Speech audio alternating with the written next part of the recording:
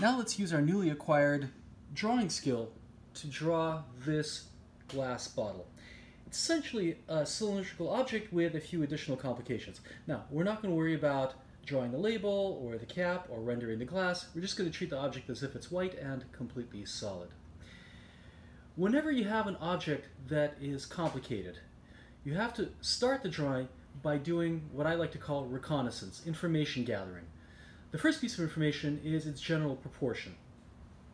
So we're going to use our proportion measuring tool to measure the object at its widest part, which could be anywhere along the body here. And then we're going to see how many times the width fits into the height of the object.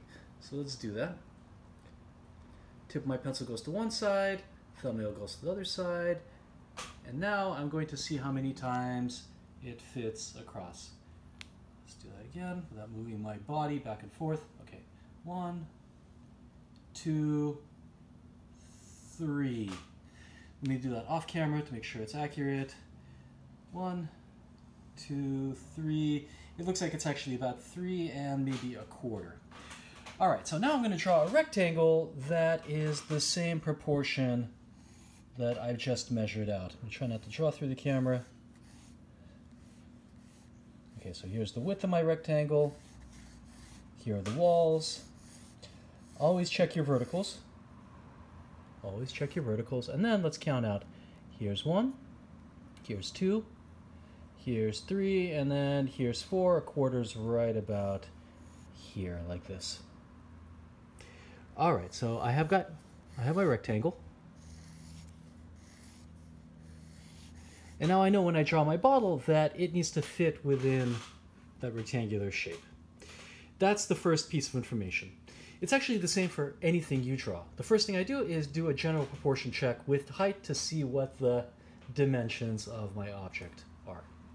Okay, that's number one. Number two, this object is symmetrical, right? We have the same angle, the same curve on one side as we do the other side. Anytime you have a symmetrical object, a bottle, a vase, the first thing you need to do after you draw the general proportions is to draw what's called a plumb line. A plumb line is a line that runs through the middle of the object this way. Always check your verticals, especially when drawing a plumb line, because you're going to align the symmetry of your object along the plumb line. If the plumb line is crooked, your object is going to tilt or be asymmetrical. All right, draw your plumb line. Now let's start information gathering. What kind of information would be really useful?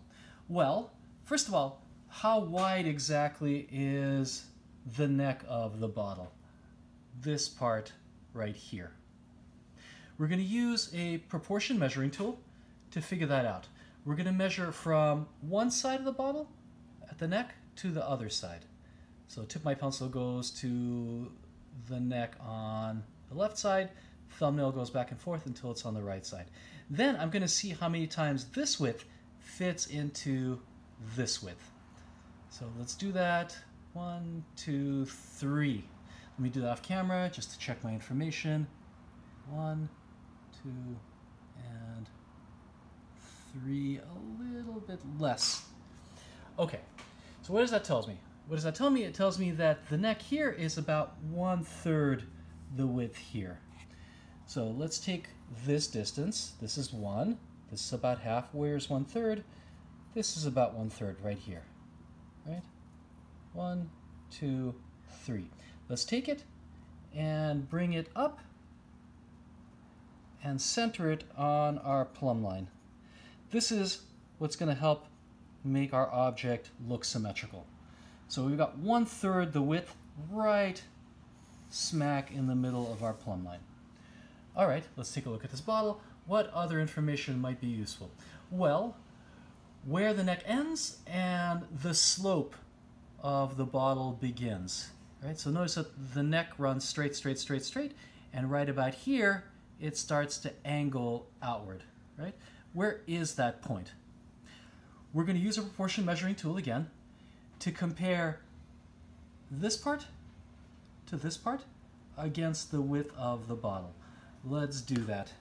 So tip of my pencil goes to the top of the bottle, and I'm going to slide my thumb until it lines up with the end of the neck, And now I'm going to compare the length of the neck to the width of the bottle. They are almost the same. Let me do that off camera just to check my information. Yep, they're the same. All right, how is that used?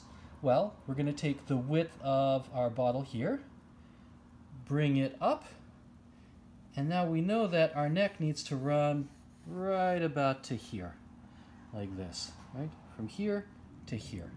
Now we can lightly sketch in the width of the neck.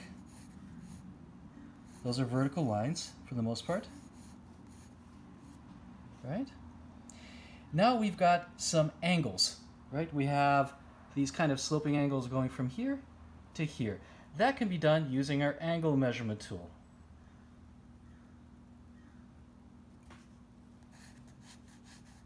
Going this way. Let's do the same thing on the opposite side. Running this way.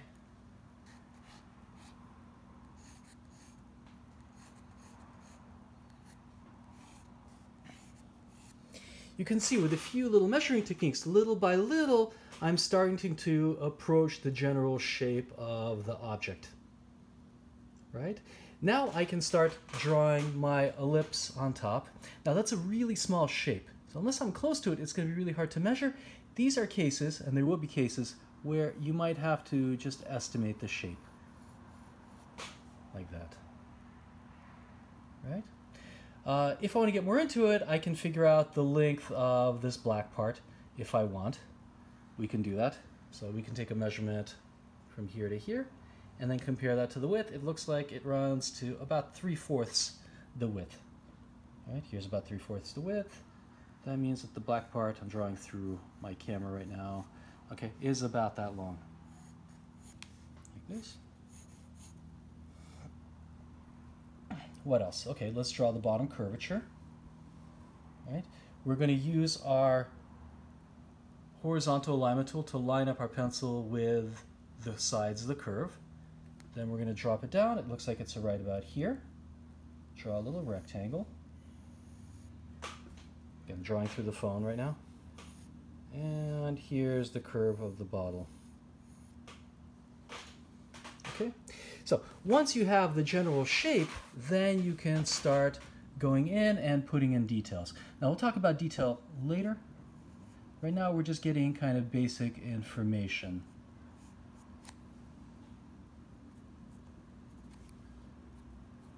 Again, it's not something you guys have to worry about right now. Just to show you that we can start with something really, really simple, and little by little, through information gathering, start adding detail and creating a finished drawing. Everybody, a big part of drawing is breaking things down into simpler, more digestible steps. So every time I draw, I try to be systematic. I try to start more or less the same way. I start with general proportion, then information gathering, then sketching the object little by little, and then finally working on detail. That will allow you to draw very complicated drawings without a tremendous amount of stress. Because in drawing, it's really easy to get overwhelmed, really easy to just get lost in the detail and lose the big picture.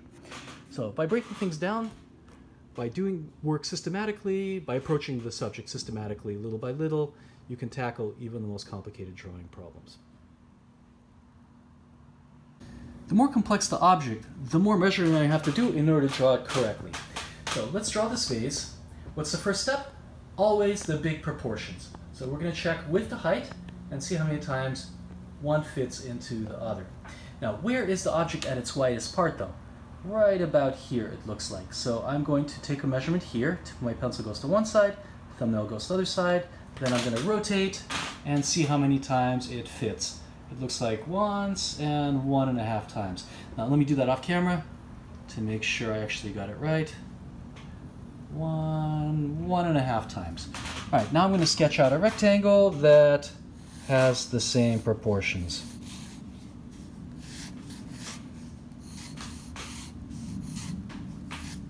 Okay, so here's one, here's one, here's two, half is right about there.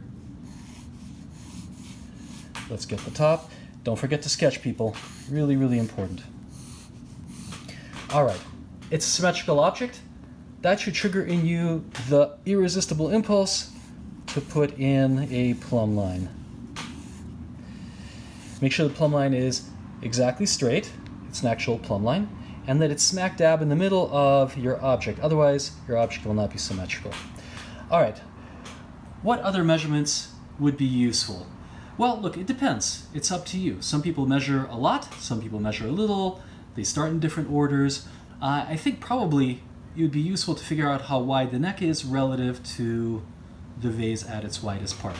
So let's take a measurement of the neck, this part here, the ellipse basically, and see how it compares to the width of the vase at the widest part. It looks like it is maybe about 2/3. 2/3? Yeah, that looks like it's about right. All right, so now we're gonna find 2/3 on our rectangle right about here, and then center it, center it. All right, is that correct? Let's see. Yeah, that looks like it's about 2/3. All right, make sure it's centered. Is it? Yes, okay. All right, what else would be useful? Well, we have an ellipse here. How do we measure the dimensions of the ellipse? We start from the back of the ellipse to the front of the ellipse, and we see how many times this distance fits across this way. Let's do it. So we're gonna go front to back, and it looks like it fits 1, 2, exactly twice into the width. Good to know, because now I can draw a little rectangle that is 1 height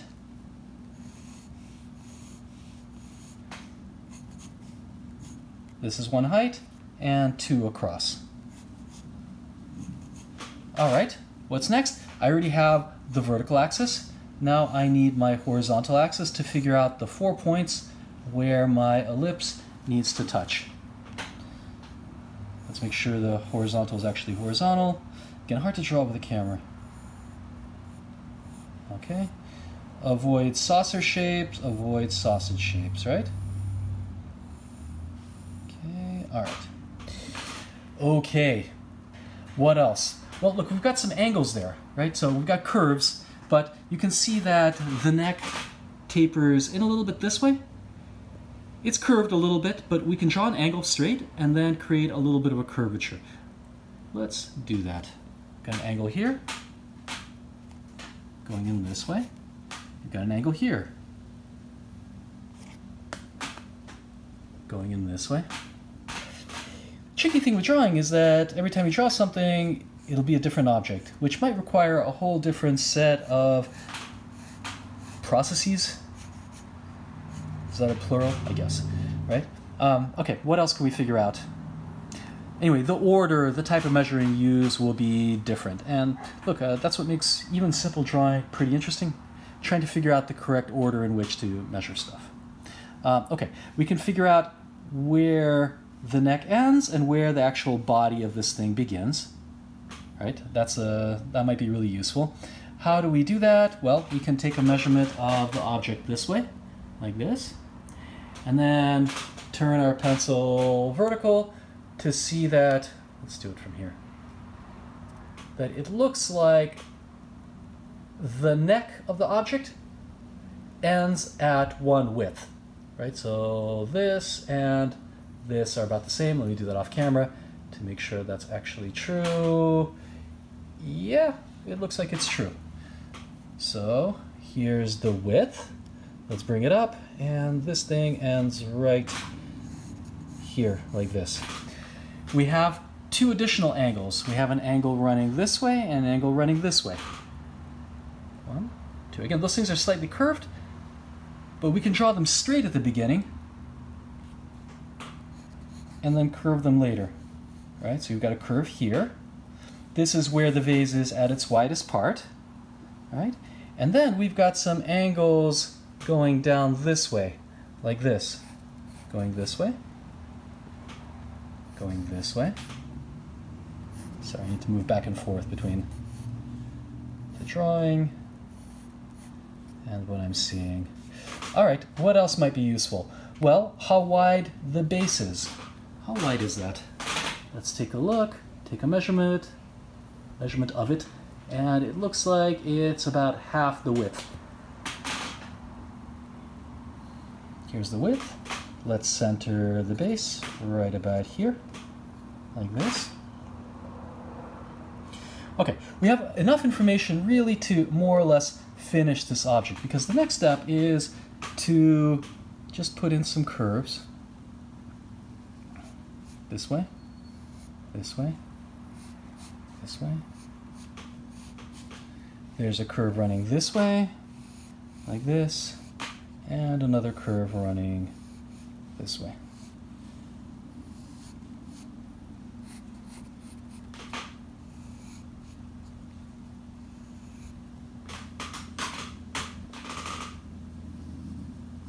Once you have your object sketched in, then you can go back in and either switch to your writer's group if you want,